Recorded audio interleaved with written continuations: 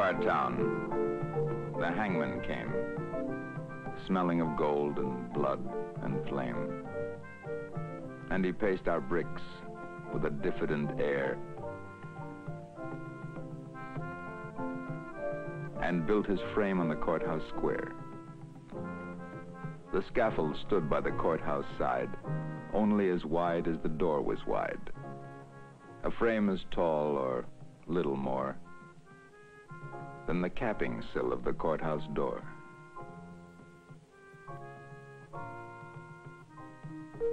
And we wondered, whenever we had the time, who the criminal, what the crime the hangman judged, with a yellow twist of knotted hemp in his busy fist.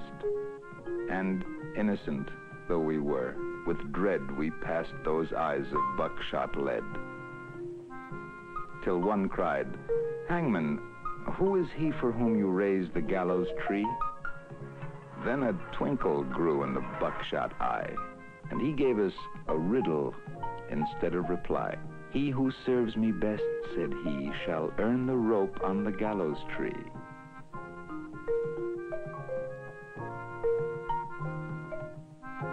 And he stepped down and laid his hand on a man who came from another land. And we breathed again, for another's grief at the hangman's hand was our relief. And the gallows frame on the courthouse lawn by tomorrow's sun would be struck and gone. So we gave him way.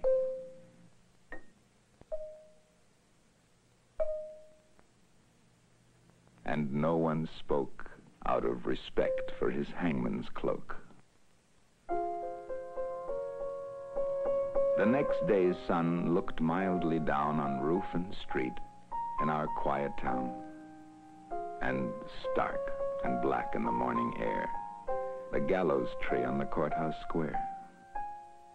And the hangman stood at his usual stand with a yellow hemp in his busy hand, with his buckshot eye and his jaw like a pike, and his air so knowing and businesslike.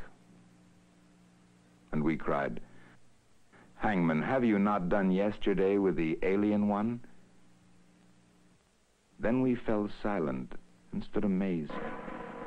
Oh, not for him was the gallows raised. He laughed a laugh as he looked at us.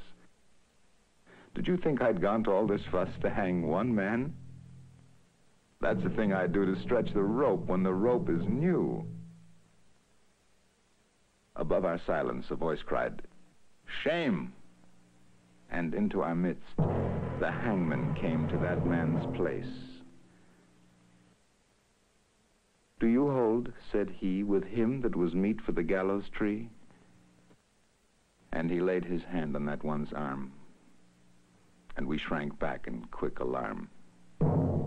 And we gave him way, and no one spoke, out of the fear of his hangman's cloak. That night, we saw with dread surprise, the hangman's scaffold had grown in size. Fed by the blood beneath the chute, the gallows tree had taken root, now as wide, or a little more, than the steps that led to the courthouse door, as tall as the writing, or nearly as tall, halfway up on the courthouse wall.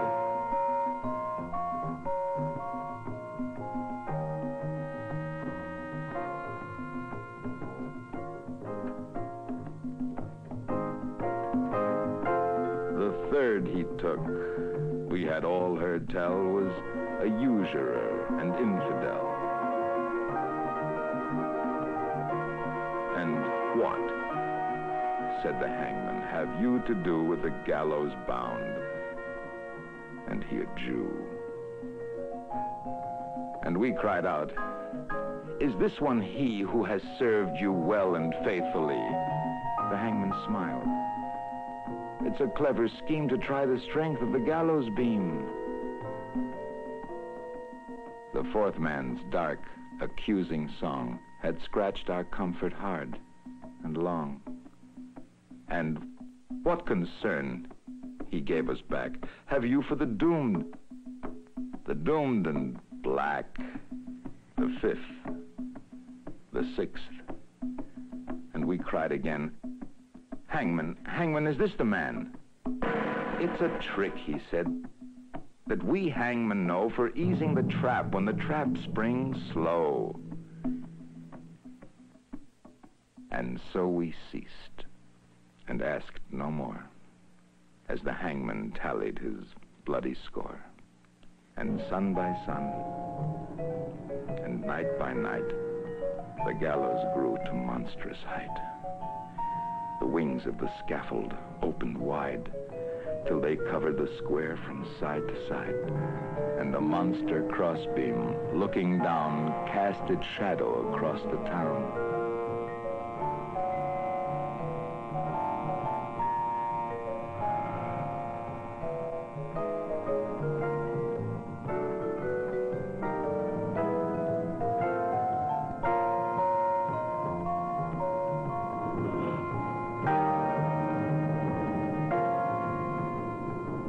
Then, through the town, the hangman came and called in the empty streets my name. And I looked at the gallows soaring tall and thought, there's no one left at all for hanging, and so he calls to me to help pull down the gallows tree. And I went out with right good hope to the hangman's tree and the hangman's rope.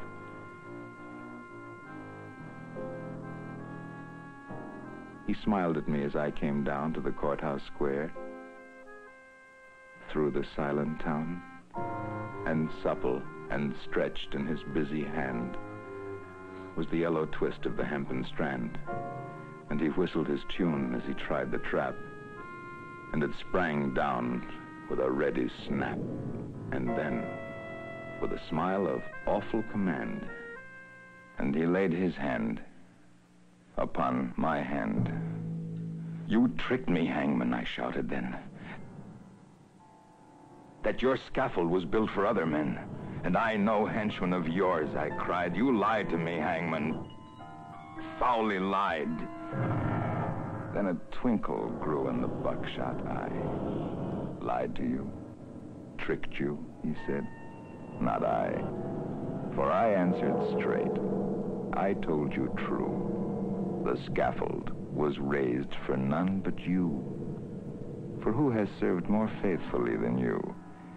With your coward's hope, said he. And where are the others that might have stood side by your side in the common good? Dead, I answered, and amiably, murdered, the hangman corrected me. First the alien, then the Jew. I did no more than you let me do. Beneath the beam that blocked the sky, none had stood so alone as I. And the hangman strapped me,